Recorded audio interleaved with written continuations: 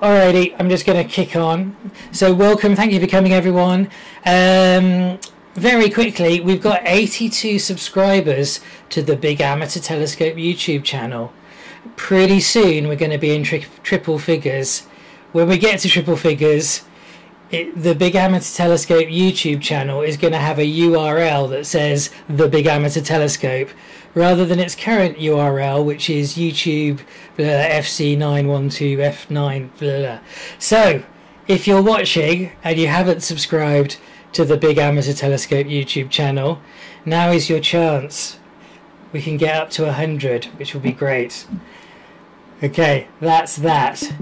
Things that we discussed last week that we haven't managed to enact. I know I was certainly very busy, and I know a number of the bat mods were very busy as well.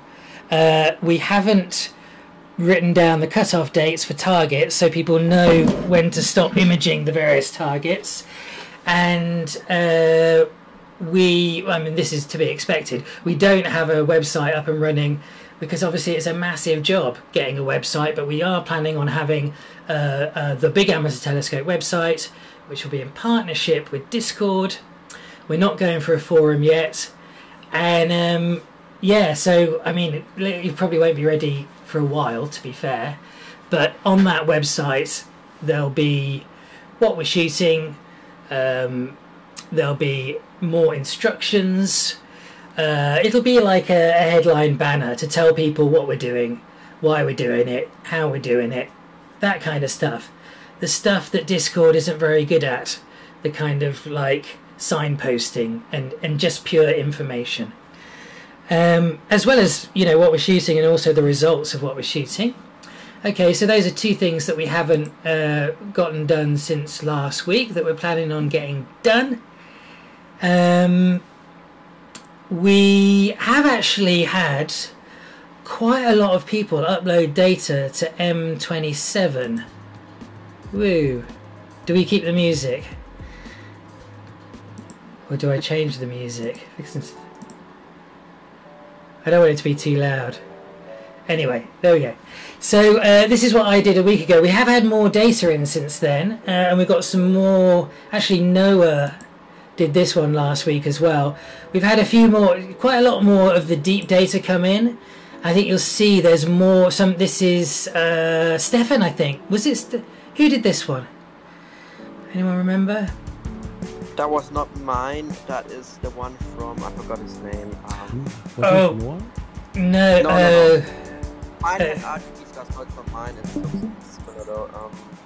Yeah. My crazy physicist. Yes, that's right. Yeah, that's right. Which is good, and you see, actually, there's a lot more. It's really nice, actually.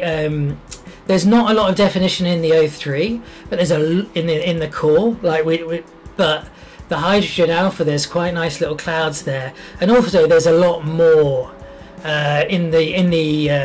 I'm going to turn the music off now. Stop it, because it's stopping me thinking. There's a lot more of the dim bits, which is really nice, and we've had a few people now. Stefan, was that you? This one is mine. Yeah, well done, mate. Lovely seeing the sort of rings of the outer O3 there. The core is lacking a bit of detail. It's super. I think what we're all discovering is that it's hard doing this. This is Hatmandu, I believe, did an interesting SHO, if I remember. I see quite a lot of nice detail in the core. If I knew how to enlarge the center, I would. But I think my system will tip over if I do. He also did this. You see quite a lot of detail there in the core. So we are going places. I still think it needs a proper big... so in terms of colours, and I'm totally biased, I actually find my one more striking. I know that's awful to say. But there is definitely more data to be had. And it's one thing I think that we're all finding is that it's incredibly... It's just a real pain. It's a real pain processing this data, right? And I just thought, highlight how much of a pain it is to do this, and because it might be that we can do something that makes our life a bit easier. So here's APP. I've just uploaded some hydrogen alpha data from the bat from this, and you know, here's one person's stack. I think Pop-Tart, actually, it's very nice, really nice stuff. What else we got? I'm going to try getting Lucins up. Here we go, another one.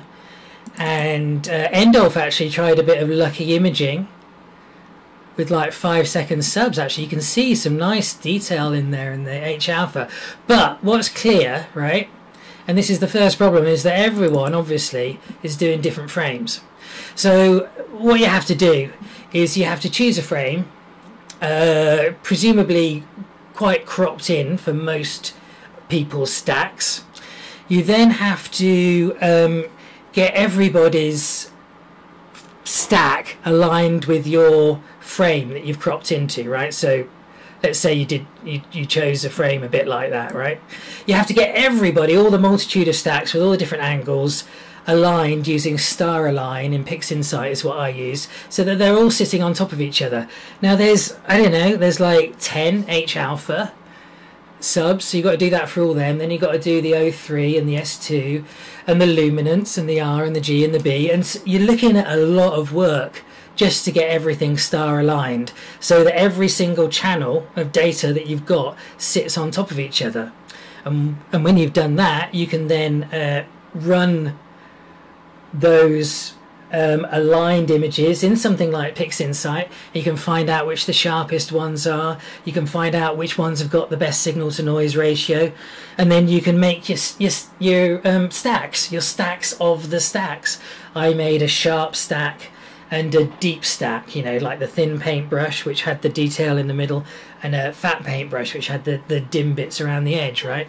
It's a lot of work, and I'm just wondering whether it might be an idea if we kind of, rather than each of us having to like star align every single one of these stacks so that they sit on each other for our particular image that we're making, maybe we should just have like a, this is the frame, here's a shot, here's the frame, and everyone who, the people who process the data, maybe we could make a folder which has all the data, the stacks that have been aligned and cropped. I don't know. What do you guys think? It would mean that the next people, do you know what I mean? It would mean that the next person who has a go at processing this data, because it's a big job, would have a bit of an easier time, because, you know, all the stacks from all the people previously will have already been aligned with each other. Any thoughts, anyone? I think you'll get an image fidelity advantage as well, because then we could register before integration, you know, for the data that's uploaded, and I think that you get some extra resolution there as well. Okay, I actually don't. Sorry, you register the. Before we upload the integrated stacks, so like I'm capturing data, I get a whole night's worth of H alpha. I would register that master reference frame before integrating, and then upload my integrated stack for others to use. Oh right, this is. I don't think I know about this actually. Sorry, and also, and I was trying to get OBS to show Discord in the background. And I have it's entirely possible that so the registering takes about a couple of seconds. Yeah, it's not a particularly difficult thing.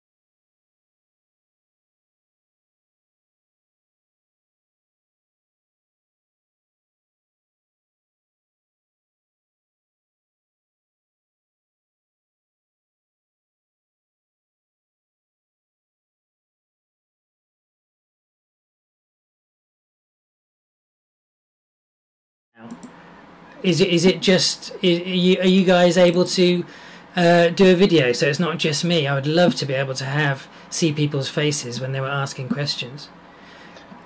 Can anyone do a video? But not video chat. So you mean like turn on cameras? Yeah, just because it will make... It won't let me do video, I think, because we're already more than... Yeah, just share screen, but we don't have video permissions. But it would let you share a screen. Okay, that's interesting. Okay, so, questions then. Anyone got any questions? Or yeah, something they don't understand, or... Well, I'm sure there are lots of things that we can make better, but we're in the bat and we're trying to do that. But yeah, go ahead. Anyone? Lots of people here. Is it a case of no one wants to ask a question because there's lots of people here, or have we just bored you all properly? Well, you did an amazing job explaining everything, so I don't think that's I don't believe that. I have a question. I'm never shy. So there's been a couple things mentioned. There's the lucky imaging, and then there's the broad brush and dim brush, or some type of brushes. Yeah. Does somebody have a document that talks about those concepts that they can share? And I'll just give it a read, so I kind of know what. I what believe it is in the channel Watch This Next, in the channel 3 of the bat. Yeah. There's this I'll go give that a informational look. video. Yeah, if you watch the video, but my head is like a sieve. I have poor retention of information. I'll go reread that. also we are gonna video on just that subject. Also, there's going to be a website that hopefully I know I'm very much I listen and take stuff in, but I know some people read and take stuff in much better. And hopefully the website will help those people more, because it will have this kind of it'll be there in front of you, the aims and the goals, and hopefully we'll get to write in depth about those things. It won't happen tomorrow, but hopefully in the coming months we'll have it all laid out there on the website. And for whatever it's worth, I like writing, so if anybody ever wants to sit down with me for a couple hours and explain things in depth and then have me write a multi-page document, I'm happy to kind of do that. That's what I like doing. Well, you've just dug yourself a hole, my friend. And as long as the last page has got a TLDR. First page will have the TLDR. Okay, very good. What about cutoff dates for the target? Oh yeah, I'll tell you what we should do right now is get a cutoff date for M27. If anyone wants to suggest a cutoff date, I just think we should just get it in there now. Because presumably M27's on the wane. And maybe we should, if anyone has a suggestion for when the cutoff date is. I could do it, but I just won't be able to talk and check where M27 is in the sky at the moment. From my location, actually, M27, it's effectively its highest transit is still coming up. No way! So I'm completely wrong. It looks like around September 6th. Oh right, wow, so it's going to go on for ages then. Okay, fine, good. Why, maybe... That's what I meant with having multiple targets, because we have some optimal targets for Europe at the moment, we have some optimal targets that are coming up for the North American continent. And if we concentrate all on one single target, then we won't find, or we will only find very few people who will have it in the optimum altitude. For me right now it's just fine because a big building is blocking it, and for me I basically have the first half of the North American sky always visible for me, and whatever is gaining in the European sky is not doable for me. That's what I meant, like, okay, we have M27, and then maybe like for the people who have other targets already coming up, for them Yeah. A second target that is following M27 would already be doable, while for them M27 is not doable anymore. So it's NGC 7331 is a target as well that we've got now.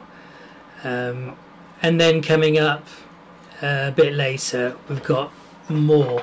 So it is an interesting question. Do we have lots of targets, or do we try and focus on a few? I mean, my feeling is that the northern and southern hemisphere needs a good lucky imaging target. So, I mean, really broad brushstroke would be a galaxy, would be probably quite a good lucky, especially an edge-on galaxy, be a great lucky imaging target. But maybe we also need a narrowband target. We probably need 2 targets at any one time in both the north and the south hemisphere. And then, but we could also do loads more targets. But then actually, is that not just diluting the bat? One, I mean, to be honest, we have been a bit slow with targets. I wanted to get NGC 7331 up earlier, but yeah, we need to get moving with it really. Oh no, we've done it now, but we just, you know, things just, I don't know, it just takes a little while to get the ball rolling. That's all. I don't know what. But if we got 2 targets, yeah. But Consti, is that still not enough? Did you know about NGC 7331? Yeah, and it will be visible for me in 2 hours. In 2 hours from now on. Right. So you want something a bit before then to be visible, yeah? Yeah. Well, I'm still going to aim at the M27. If I still aim. Basically, for me, I will enjoy, or I will be able to shoot the skies like our North American friends will be able to shoot the skies with. So, yeah. I basically consider myself a bad North American.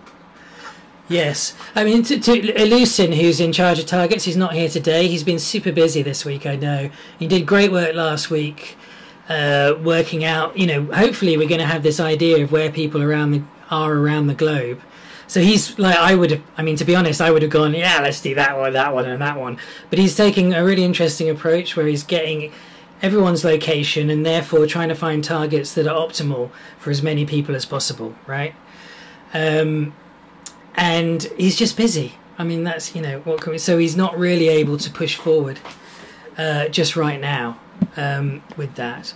And as we all the BAT members, all BAT mods are working for free, you know. So that, you know, that's one of the things. That's just part and parcel of the BAT. We're all kind of mucking in together, really.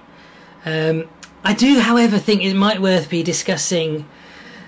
I really like the idea of doing Orion as a lucky imaging target, because it's something that folks in cities with narrowband filters might actually be able to lucky image, and I live in London, for instance, so something like that might be quite an exciting target coming up.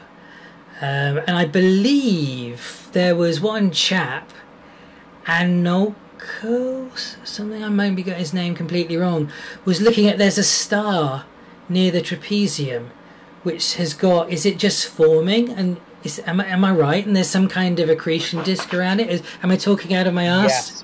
Yes. It's really interesting. In the Orion, you mean, right? Orion, yeah. Sorry, what did I say? Yeah, there is the burning star, but it's super small.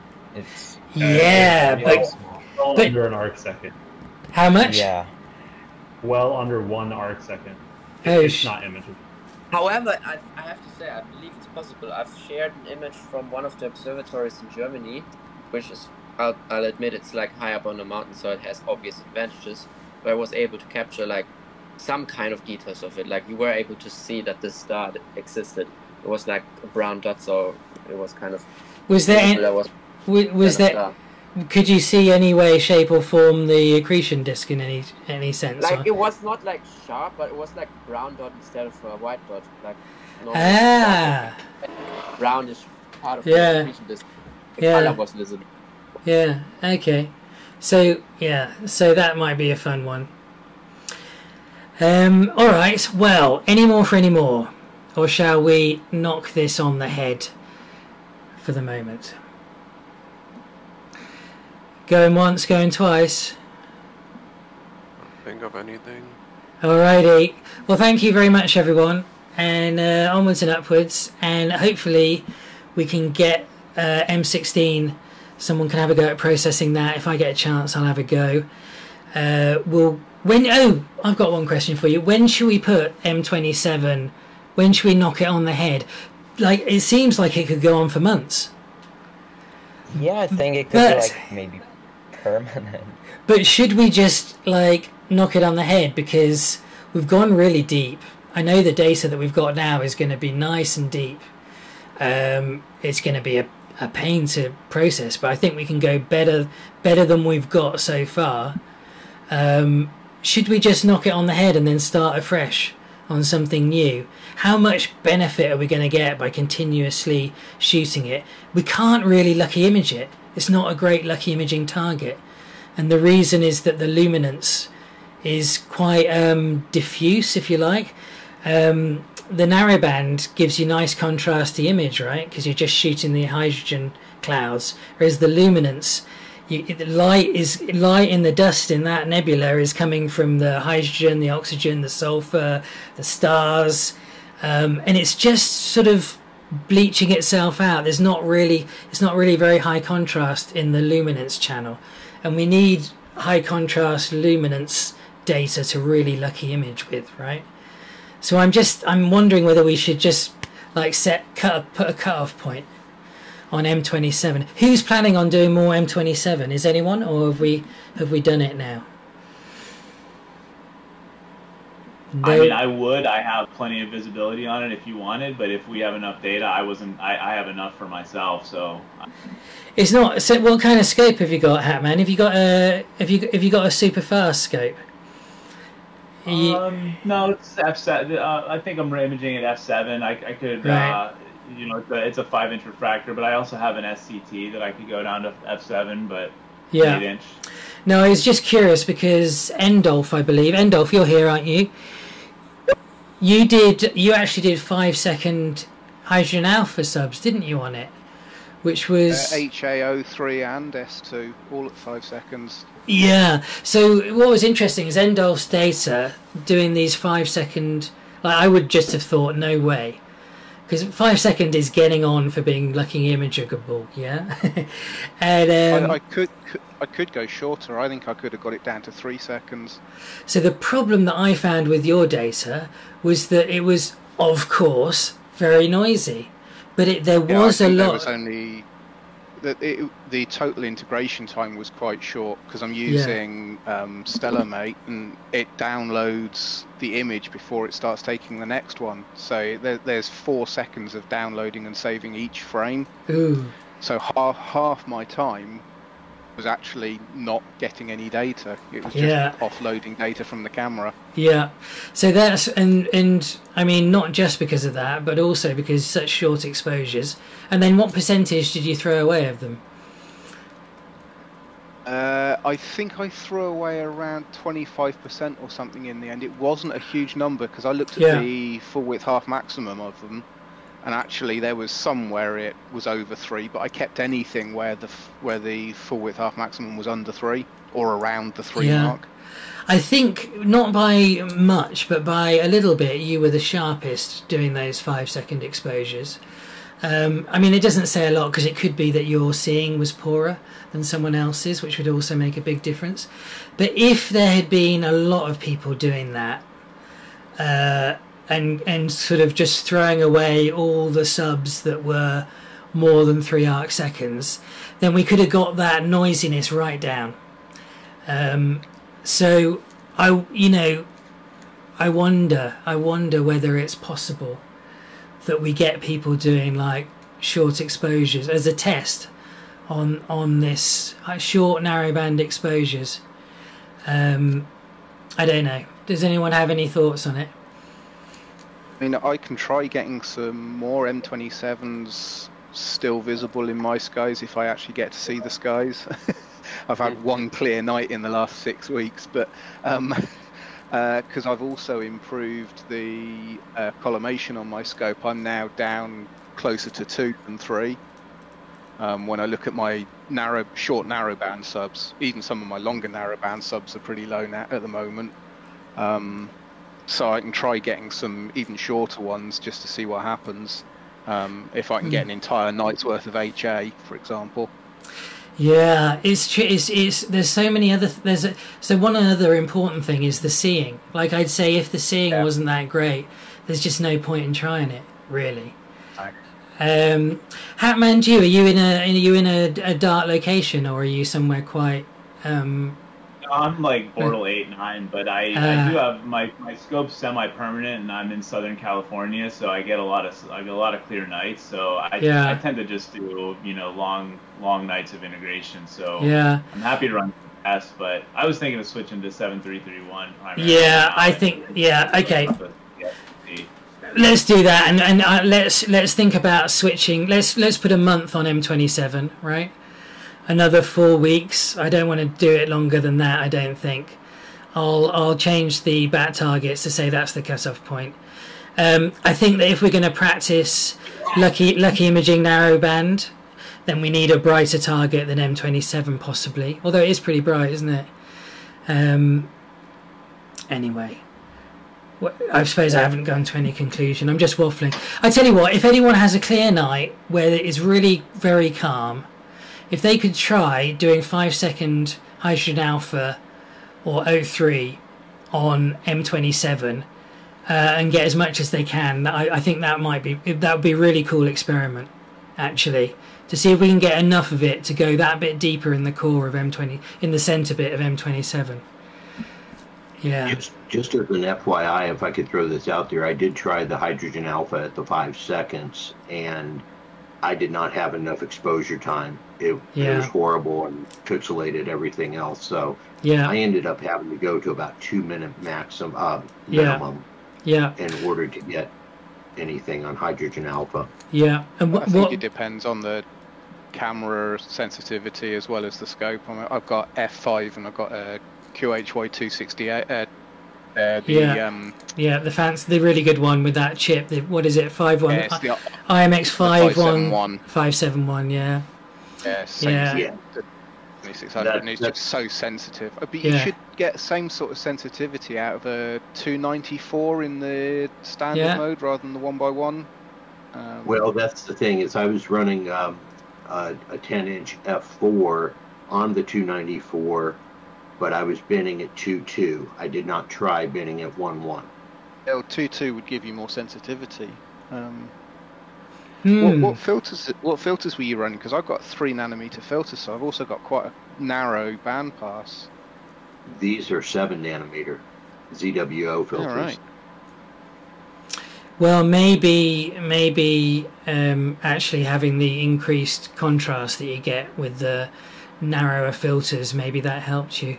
Anyway, I think that that's a good thing to. If everyone's obviously welcome to stay in the chat and discuss things, or go into the meeting room or the Lucky Images meeting room or whatever and carry on discussing stuff.